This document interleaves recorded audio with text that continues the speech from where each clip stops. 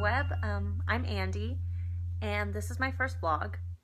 And I decided to make this my first vlog because, you know, I don't have my special lights up. I'm not in my room. This is me and my daily, weekly, what I go through.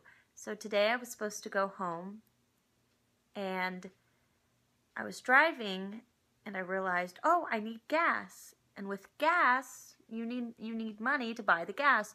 So I was like, oh, I think it's in my back seat. And then I realized that I had left my wallet on top of my car, and now my wallet is somewhere on the highway.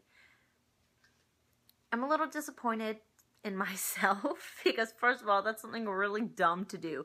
Second of all, I really wanted to go home to see my high school's musical that I don't get to see now, and now I'm at my home here in Houston, and I don't have money. I have one pizza roll from this afternoon's lunch.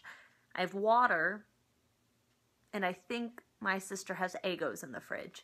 Other than that, I don't have anything, but I'm fine with that. I have a couple of board games that I could play by myself, and that's it. I mean, I have Netflix and TV, but I've lost my identity. I've lost my money.